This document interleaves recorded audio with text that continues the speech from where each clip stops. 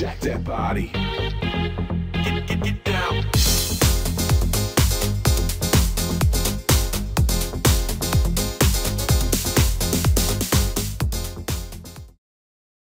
Hello, welcome back to ADSR Pro with me, Mike Smith.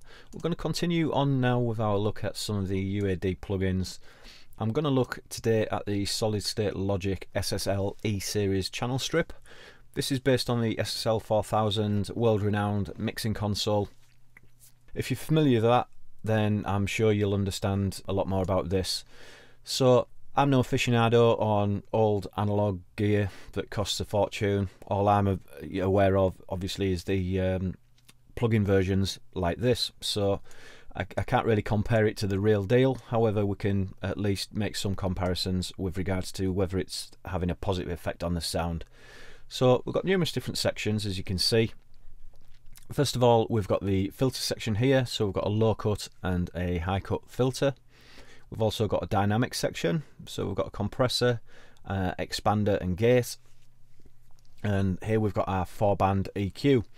The middle section, the high mids and the low mids, are fully parametric, whereas the high frequency and low frequency just are a shelving or a bell. So we can also determine whether this section goes before our dynamics section or after by using the pre-dynamics button. We'll get a little bit more into that when we start listening to it. So again, I'm going to use the same drum loop as I've used previously. So there's our drum loop. So let's get straight in and we'll have a look at the filters. So you can hear there, low cut, up to 350 Hertz. I believe on the brown section that this is a 12 dB slope. So let's put that about there. And now high frequency. You can hear there it's rolled off all the top end. When it's right round to the left there, it's actually out, so it's not actually doing anything at all. So compressor. So dynamics are in, that means this section is on and usable. And let's turn our compressor on. Let's put a 2:1 ratio.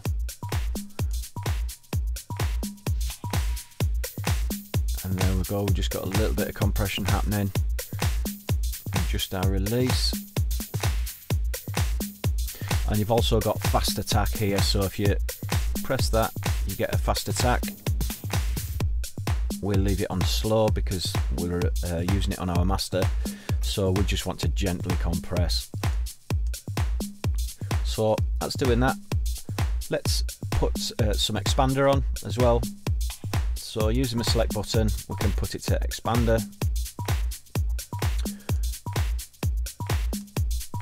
Turn our threshold up so we'll get something happening.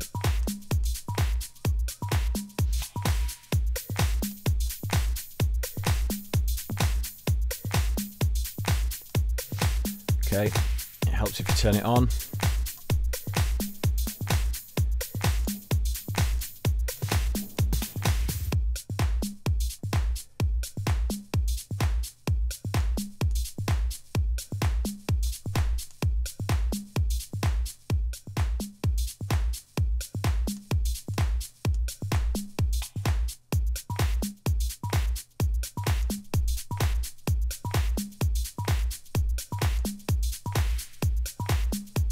Something like that'll do.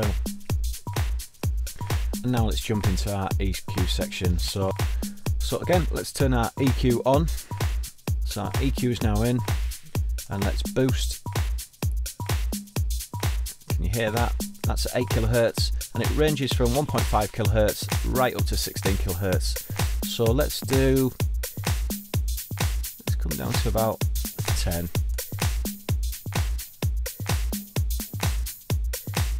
Okay, that'll do.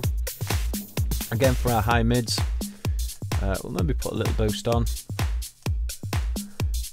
In fact, let's go to extreme so you can hear it. And we're at 3 kHz there.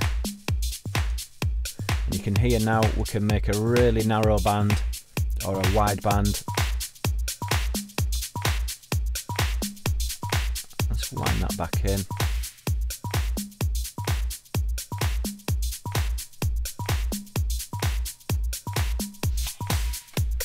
Okay. Same again with our low mids. Let's go to extremes on this. I'm going to put a narrow band.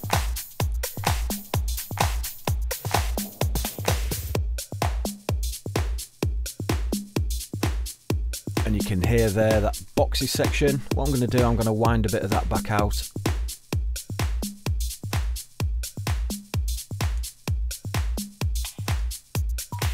And I'm going to boost the lows.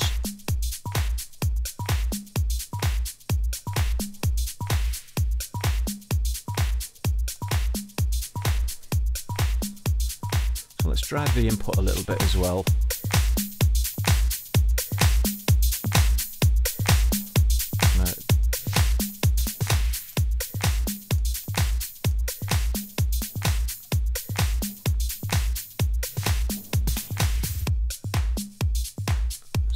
That compressor down a little bit now.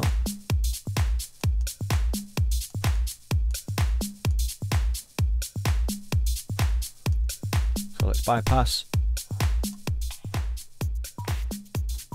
Now I don't know if you can really hear that boxy section that we've now taken that out with this low mids. Let's bring it back in.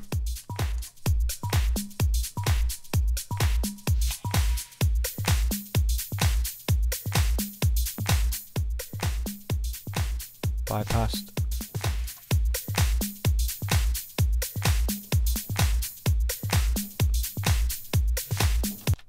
Now obviously we have got a bit of gain on that, so it is going to sound a little bit better because it's louder than when we bypass it, but you can still definitely hear that the sound has improved with us applying a little bit of EQ, a little bit of compression. We've rolled off a bit of the bottom end with a low cut filter. So let's actually try putting this effect section pre our dynamics now. Let's see how that sounds. So that's it as we had it, where the signal path is running through this section and then through the EQ section. Now let's put it before the dynamics. You can see the compressor works a little bit harder. Maybe only gentle, but it's still working a little bit more.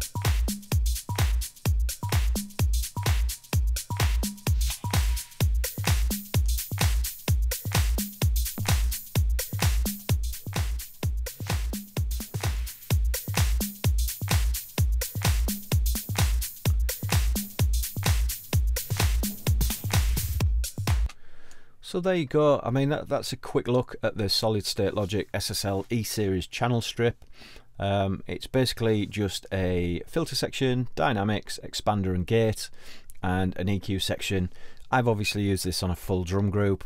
However, this can be used on anything, vocals, guitars. Like I say, it's got a noise gate in there as well, so you can use it for gating things. You know, by all means, I'm no fully aficionado with regards to analog gear. I know that this sounds nice and it definitely brings something to the party, and I will definitely use the SSL on many different things, especially groups, just to get that sound. But you can hear that EQ works really well, and compared to where we started off with a drum loop, which originally we thought it sounded okay, this SSL definitely makes it sound better. Are there other plugins out there that are as good and do a similar thing? Yeah, there probably is, but you know, I still really like it. I'm very pleased so far with the UAD, and I am kind of sold on the idea, albeit originally I wasn't really a fan. I thought there was you know, just VST plugins that did just as good a job. However, the more I use them, and I have, for instance, tested this alongside the Waves version, and to be honest, this beats the Waves one hands down. So until next time, bye bye. Jack that body. Get down.